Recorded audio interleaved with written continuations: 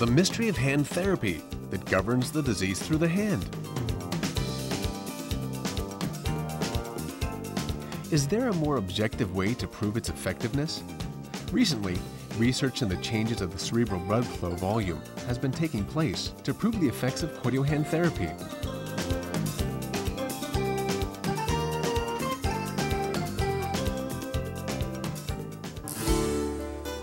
Although an adult brain does not exceed 2.5% of a person's weight, the amount of blood flow in the brain takes up 15% of the total.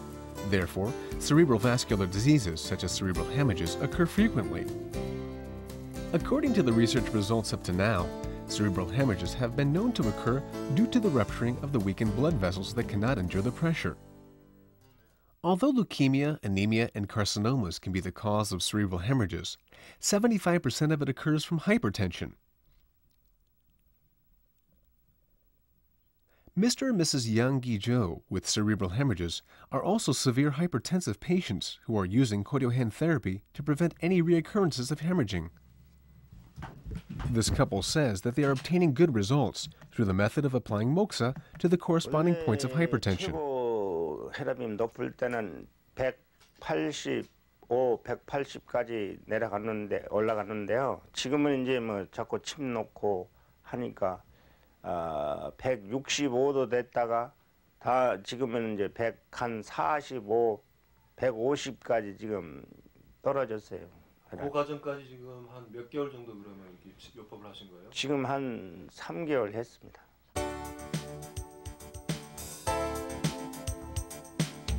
They say koryo hand therapy affects the flow of cerebral blood to assist the blood circulation and vascular treatment to maintain health.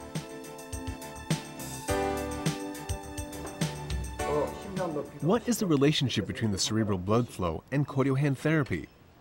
That relationship can be explained by the Yang pulse diagnosis, which is an important theoretical basis for koryo hand therapy. If an imbalance in the 5 organs and 6 visceras of the body occurs, changes in the cerebral blood flow takes place. Controlling the cerebral blood flow is the theory of the Yang pulse diagnosis in maintaining a healthy body. 맥진법이 있는데 그 맥진 방법은 머리로 올라가는 혈류량을 판단하는 것입니다.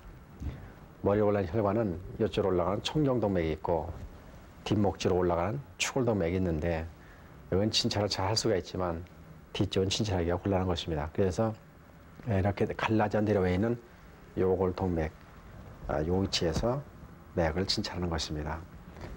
그래서 이쪽에 혈관을 이렇게 판단해서 굵기를 보고 다시 이제 이쪽 혈관을 눌러서 굵기를 비교하는 것입니다. 좌측은 좌측대로 하고 또 오른쪽은 오른쪽대로 이렇게 눌러가지고 혈관의 굵기를 판단한 다음에 이쪽 맥의 굵기를 다시 비교를 하는 것입니다.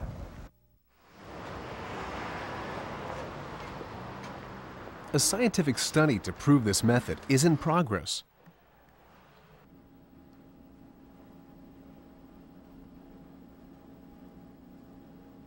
The study subject's usual volume of cerebral blood flow was first measured. Then, after the hand therapy, the changes that take place in the volume of cerebral blood flow are observed through a variety of state-of-the-art equipment.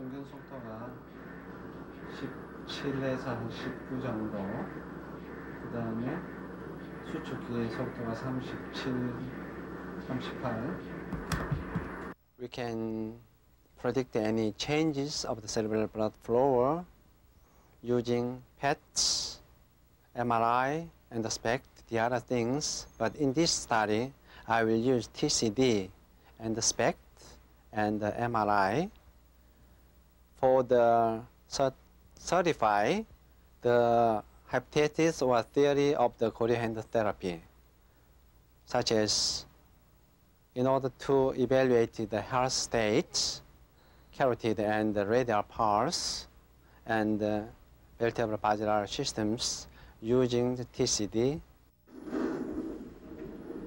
The first experiment is using the transcranial Doppler.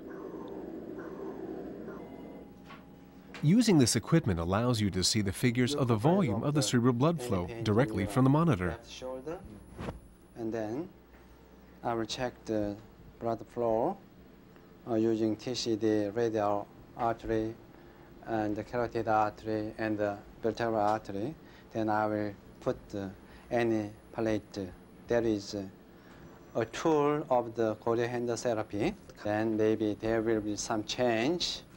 You also have some problem in your shoulder or not. We will check it. Like comparing the pulse of the carotid artery and the ulnar artery in the Eumyang pulse diagnosis in koryo hand therapy, the carotid artery and the radial artery were also observed in the blood flow volume as well. The theory of koryo hand therapy is that healthy conditions are a result of both arteries having a balanced pulse. After applying a T-shaped pellet on the hand, changes on the monitor were observed. We were able to see a gradual increase in the volume of blood flow. Then, this means the koryo hand therapy is authentic and maintains a person's health through the manipulation of the volume of blood flow.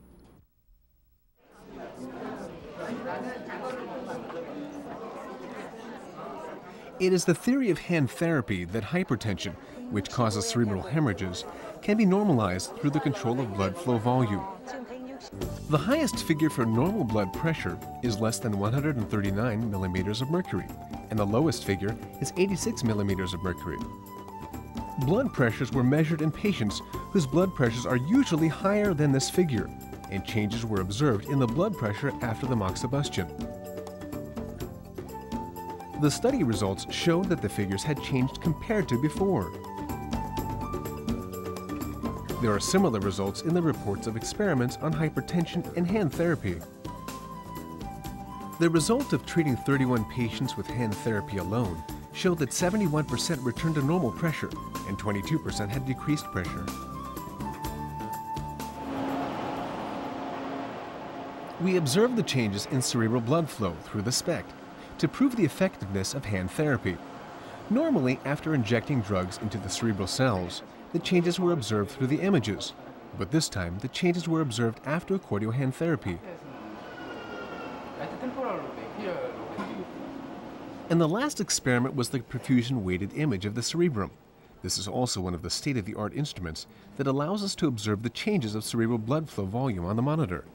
The results of all the experiments showed that the hand therapy produced changes in the cerebral blood flow volume. Using koryo hand therapy instruments, we can observe the change of the cerebral blood flow using the TCD. Even though TCD shows a cerebral blood velocity may be proportion to the diameter of the cerebral blood vessels, but it is not directly correlated. In the near future, the full study is needed to certify such data. This experiment is significant in that it has objectified the Eumyang pulse diagnosis theory that is not found in Western rheology. However, this is only the beginning of research on koryo hand therapy.